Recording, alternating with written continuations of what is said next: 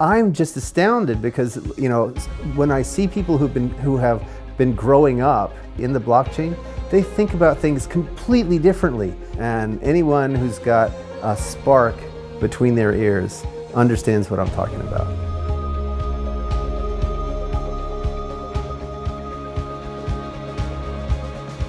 So RChain is the first publicly owned, publicly operated, scalable blockchain. So we're a co-op, and sort of the core value there is one member, one vote.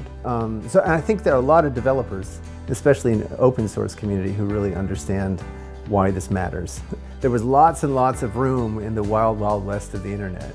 And then there were lots and lots of people that tried to grab real estate and set up fiefdoms and stuff like that. But the truth is that it's an infinite place.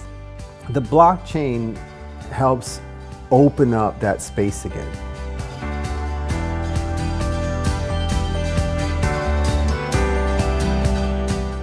The blockchain provides some of the things that we didn't have before. Again, this notion of consensus, a way that we can all agree on something that is economically secured without anyone being in charge. That's really important. And then building applications on this layer where we can agree on the data, that's huge, right? Because it gives us transparency like we've never had before. The blockchain essentially reboots the internet. So it's like internet done right. So there's a whole bunch of code bases that just all have to be rewritten, right? And so even with hindsight, it's still a mammoth job. And that's what metaprogramming gives you. But then on top of that, you have this new class of applications that are going to come after we have, you know, decent blockchain platforms. And think about it, right? So we want a decentralized map service, right? We want a decentralized email service. We want a decentralized tracking and logistics service. The list goes on and on. Just taking all of the services that everybody uses right now, you know, when you pull out your phone, all of that should have decentralized versions. And then there are all the new applications that we never thought of, right? And we want to be able to accelerate those. So the blockchain puts all of that up in a record that everybody can see. This kind of transparency will make a huge difference. And it makes differences in different parts of the world. For example, land records. This is a big issue, right? And it's not just about the transparency of, I paid this money, I got this dwelling, this home, this house. It's also, and I can prove it to everyone that I really, really own this according to this record, and someone can't come along and say, no, you never owned this, we lost the title.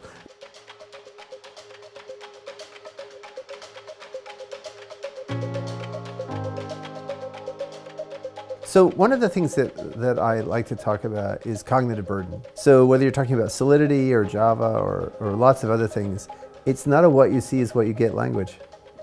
There's lots and lots of stuff that you have to keep track of in your head because it's not on the page.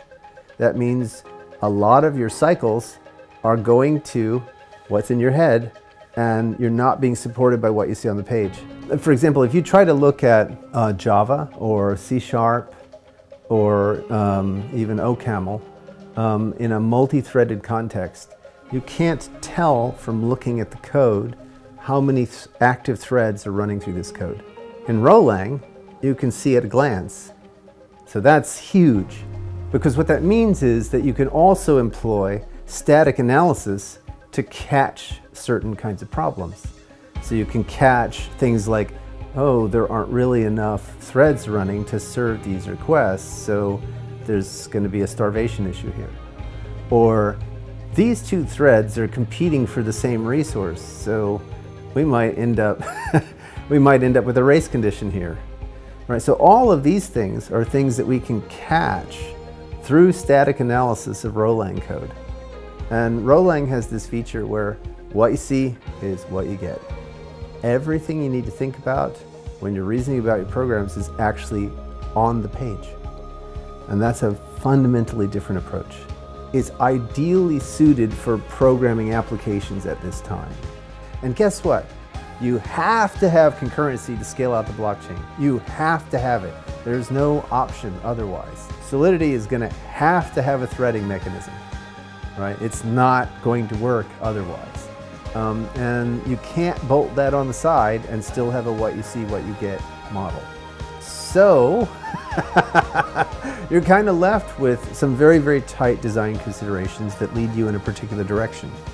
And Rholang is the path of least resistance. There's a kind of following the flow that has to do with being aware of all the design constraints and then just finding that simple, easy design that fits in all the constraints. What I really think people ought to understand, especially the young developers, what motivates me, what's exciting to me is when I see, 18-year-olds talking about mechanism design. They sit down and they devise a token-based game that's going to incentivize some behavior they want to see in the world.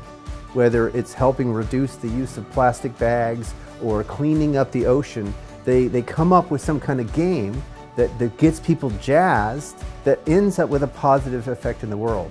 And what I would love to do is just turn it around. What gets you excited? What is it that makes you go, I just gotta get out of bed, I can't sleep, my head is on fire, I gotta do this.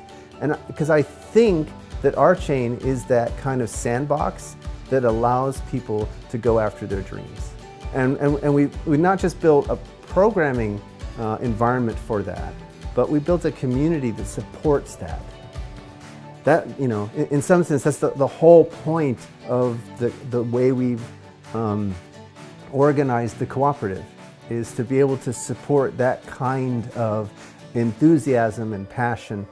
And there's a strong reason for that, because we have to muster every single ounce of passion that we've got in order to handle what's coming down the pipe. I mean, I'm not joking. It's really serious what's about to happen, and we need people super motivated in order to get through the environmental changes that are about to take place. So that's really what RChain is all about.